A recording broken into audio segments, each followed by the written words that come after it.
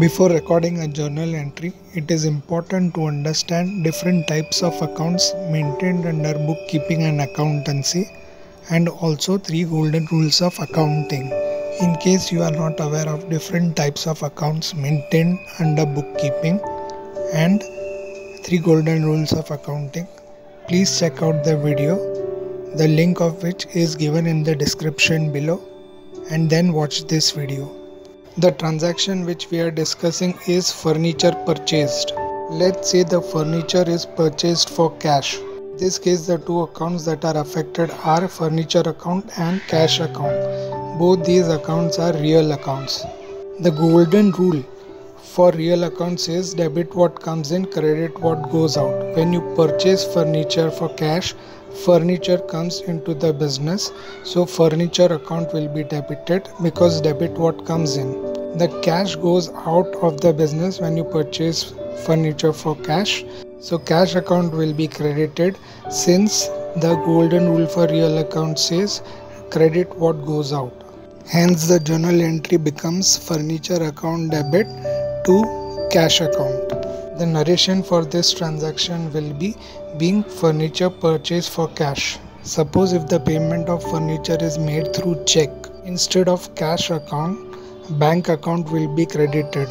As in that case, cash account will not be affected. The affected account will be bank account instead of cash account. Bank account is a personal account.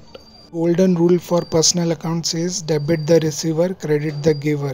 Since the bank is giver of the money, bank account will be credited. Whenever something is paid from your bank account, the bank account is credited. Likewise, if you receive any amount in your bank account, then bank account is debited. So whenever money gets deposited in bank account is debited, and whenever money goes out of your bank account, then the bank account is credited.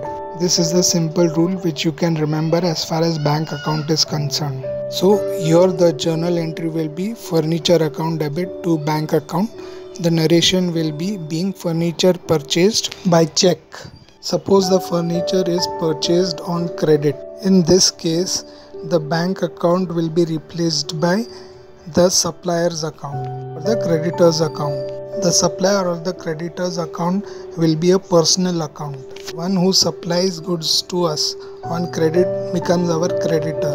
The golden rule for personal account says debit the receiver, credit the giver.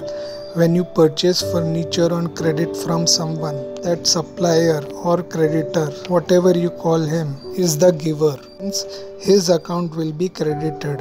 So in this case, the journal entry will be furniture account debit to supplier or creditor's account.